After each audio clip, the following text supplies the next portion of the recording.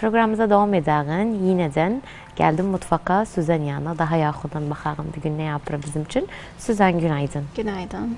Necəsən? İyiyim ben. Sen necəsən? Hamdolsun, sağ olasın. Bugün yemeğimizde patates var. Bəli. İlk önce sorağın yemeğinin adı nedir? Patates teknesi. Teknesi. Arapça kavarıp patat. Yani bu şekilde oyular. Yağda kızardırıq özün önceden gerekim.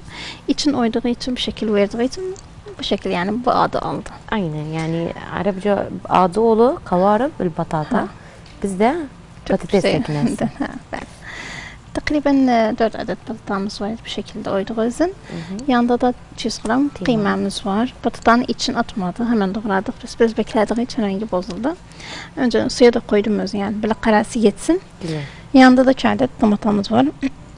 1 adet de yeşil biber. Domates salçası. Takriben 2 yemek kaşığı aldık bizim.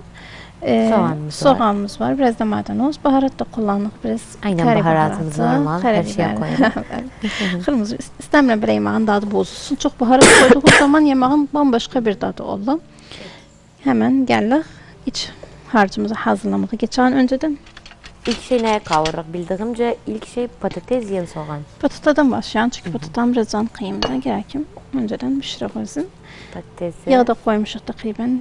Yarım istikana. Peki Süzen özü yani patatesti mesela koyduğun yağsı. Patatesi ne İçini yani atmadık. Hemen kullandık özün. Bu öz patatesin içidir. İçidir ha. Koyduğum patatanın içidir.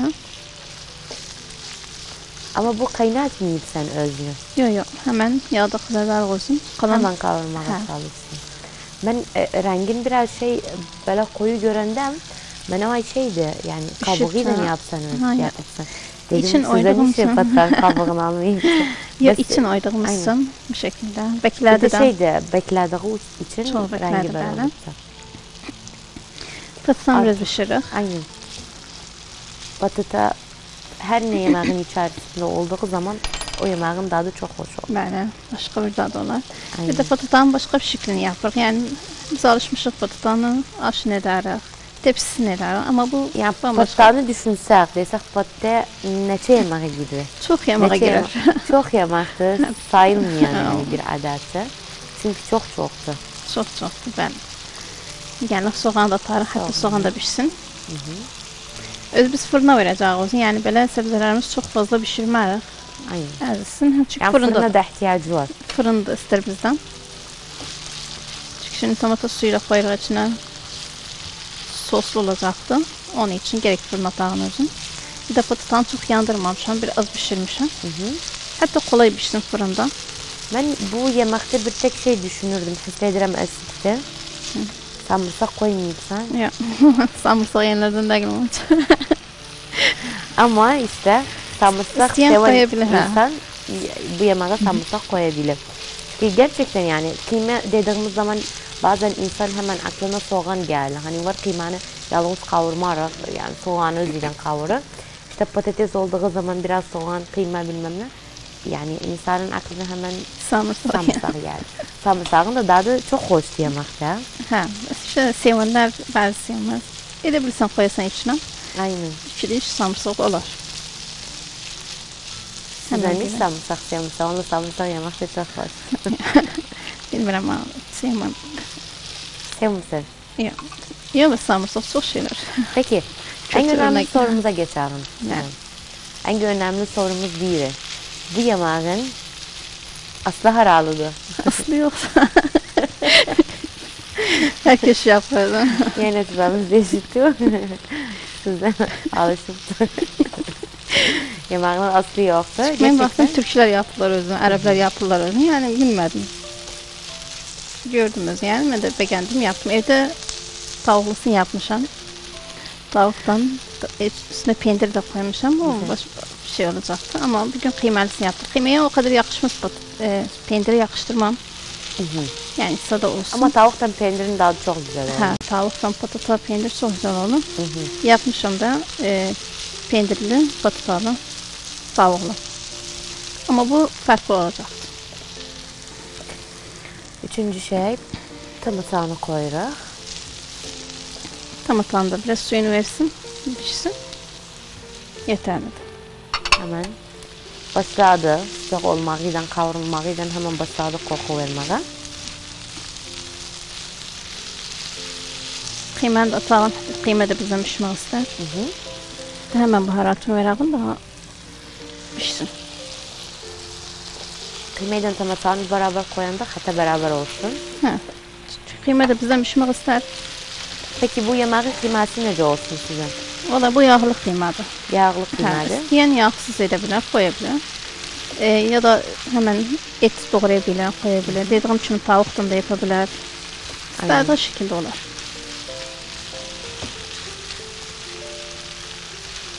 Çünkü çok insan var kırmızı et sevmez, kıyma sevmez. Öyle bile tavuktan yetinir. Aslında yani insan var zaten eti hiçbir şekilde yemez. Yani ben şimdi o insanlardanım. Yazda hiç et yemem. Sadece evin içerisinde et yerim. O yüzden bütün hatunlara yani yemekleri çok iyi bir şekilde seçmeleri lazımdı. Çünkü bir yemek gerçekten yani malzemeler de bile seçende almağı için sen mesul olasın bir kadın olarak. Yemek de güzel çıkmayanda valla etin işte belaydı. Etimin tadı bilmem neceydi. Yani her zaman bir bahane bularlar. Evet, valla tamam. Ama her ne olsa bir kadın mutfağa geçtikten sonra yoruldu bu yemek üzerine. Biz olmaz yorumumuzu kötü bir şekilde verelim. Yorulup, durup, aynen. pişirip. Yani sizden bu emeği benden daha fazla bildiğimde. Sizden hiç böyle bir halet olup sen de yani evde yemek yapıp sen ya da bir yerde çok yorulup sen yemek üzerine dersler daha da hoş değil giyen, kem giyen, duzu çoktu. Duzu, ya hoş değil gidiyor daha da. Duzu az olup diyebilir. Bes böyle tamam tadı yoktu hiç içmem. Duzu azdı, duzu çok bu normal. Hep yeşilenden gider. Belki utanırlar derslerseniz.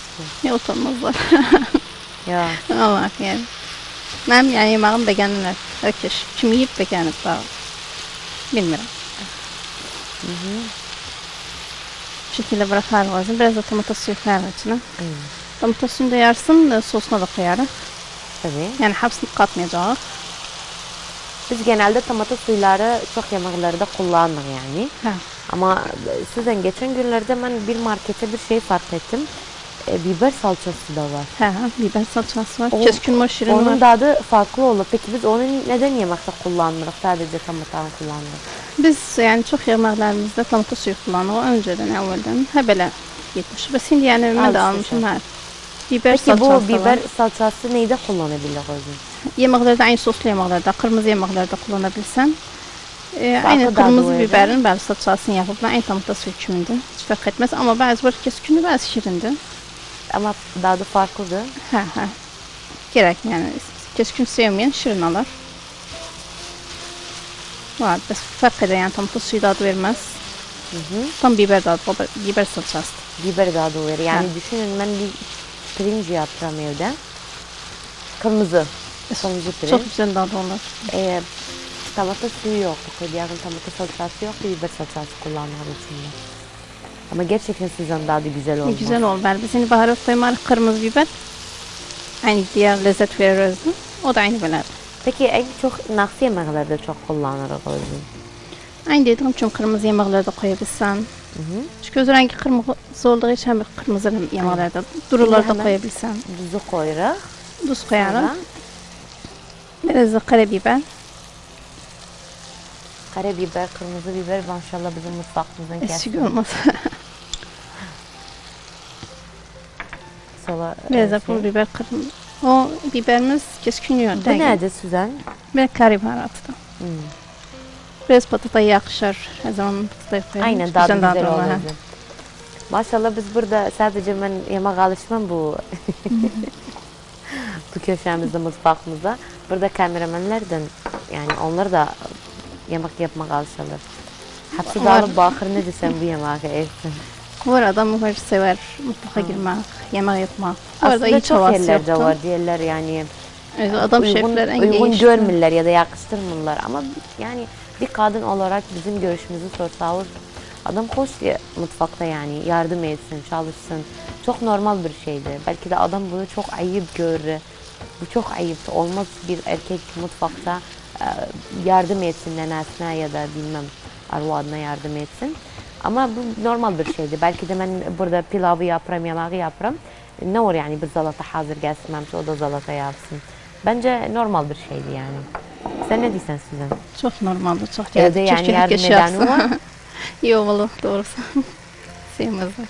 Bizim burada maşallah hepsi konuşur, işaret edilir. Kimse mutfağa girmiyor. Ve indiye kadar ben bildiğimce yani bazı ailelerde bilmem. Ben. Erkek var indiye kadar bilmiyor evinde nasıl tuzdu, nasıl şekerdi. Ben. Yani o marhala olsun. İşte bizim evimizdeki belerdi bundandı. Nece? Evimizdeki bundandı. Şimdi başlara şekil vermeye. Hemen içlerine doldurur. Takriben şık mahşi tarzı bir yemekti. Bu da şık mahşi sayılır. Tek tek içini doldurur. Wow, işte bu en güzel bir şeydi. Şekli de güzeldi. Çok pişirmedim çünkü fırında da pişecektir zaten. Ispatıda da tez pişir kurda olduğu için.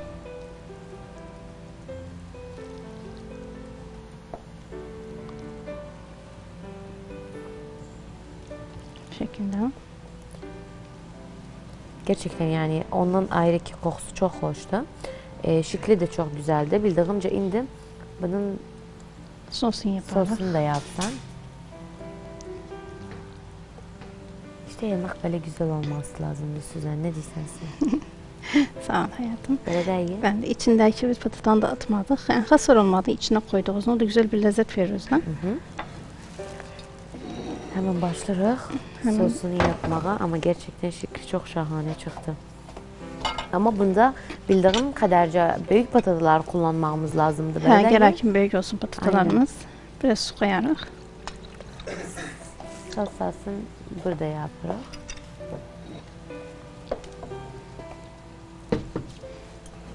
Baksan suya üstüktü. Biraz su daha koyarız içine. Hemen başları karıştırmaya. Aslında ben bütün sosları evde böyle yaparım. Bütün yemekler için. Daha iyidir. Böyle top top kalmaz. Erir. Ama ben içerisine biraz şey bırakarım yani. Tuz indi de bırakarak. Gerekim tuz koyalım. Karıştırmaya.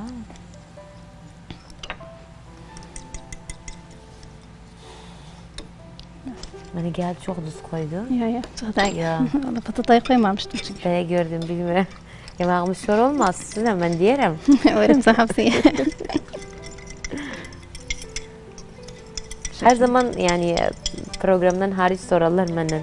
Acaba orada Süzen orada yemek yedir sizi sabahlar günaydın Süzen güne. Mühim bir şey yemek hani yemek köşesi biraz şey olur. Yani aziz olur. Yemeği güzeldi diyelim havalı güzeldi. Yani aynen şekline cadi böyle güzeldi. Diyelim çok güzeldi yemeği. Çok tatlıydı. Afiyet olsun. Biraz üzerine de süperik. Hatta tam içi de kuru kalmasın. O yanda kaldı. İndi fırında neçe derecede koyarak bir de alt üstünü işledirik. Gerekim alttan üstünü işlediğin 180 derecede takriben. Güzel. En son şekli bu da. Tamam o zaman Süzen bizim yemeğimiz bir gün fırına geçirir. Aslında patates teknesi de adı. Bakalım patates teknemiz ne kadar zamana ihtiyacı var olana kadar.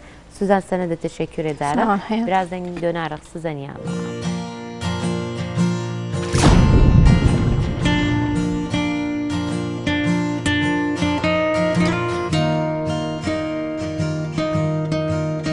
Süzen yemeğimiz ne oldu? Yemeğimiz pişti. Hemen çıkardık özün. Tamam.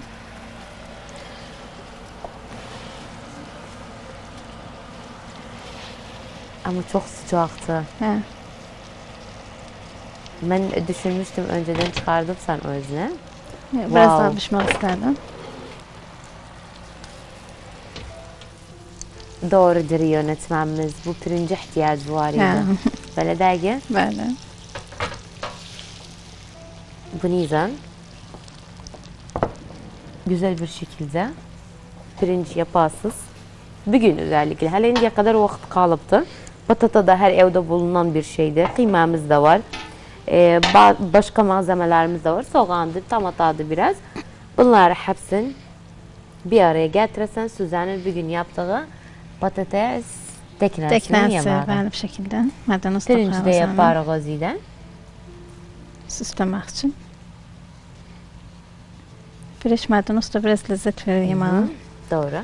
Alo, sağlık Süzen. Sağ ol Gerçekten hayatım. bugün farklı bir yemek de yine de senden alıştık. Ben senin üzerinden yemek alıştım. Bazı yemekleri bilmezdim. Çok iyi. Teşekkür ederim. Sağ olasın. Bugün mutfağımızdan bu kadarıydı. Bugün de patates teknesine alıştık. Acaba sonra neler alışacağı o Süzen bile artık biz bilmeyeceğiz.